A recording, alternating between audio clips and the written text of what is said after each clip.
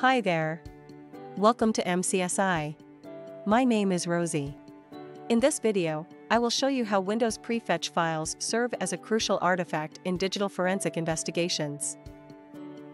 If you need a quick refresher on what Windows Prefetch Files are and how they are useful in digital forensics, I invite you to read this article in MCSI's library.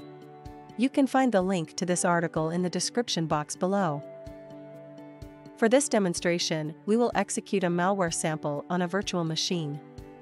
Then, we will acquire the prefetch file generated upon its execution. We will process the prefetch file using a standard tool to get information about the malware behavior. Now I will execute the malware sample called Snake Keylogger. As soon as the sample is run, a prefetch file is created for it.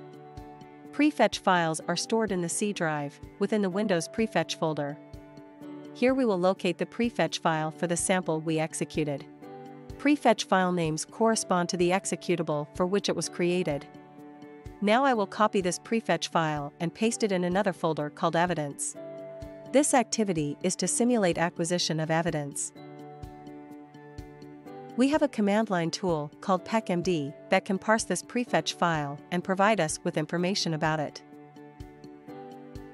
All prefetch files have the extension .pf.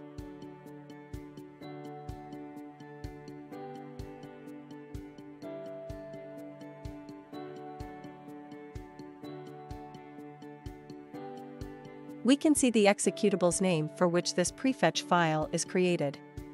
We can see how many times this file has been executed, along with the execution timestamps.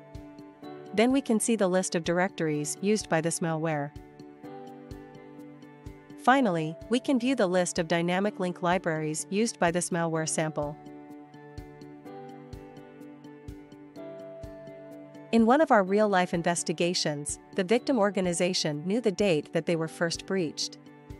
We could use prefetch files to search for executables that were first created or seen on that date. This enabled us to discover the names of the initial executables that the adversary used as part of their spear phishing attack. From there, we used other forensics techniques to recover the entire timeline of the breach. Here is an important tip to remember when working with malware samples.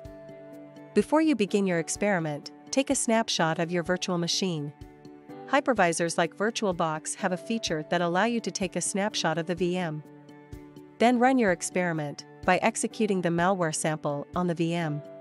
At this stage, your VM is infected by malware. Once your experiment is over, you can revert your VM to its original good state simply by restoring the snapshot.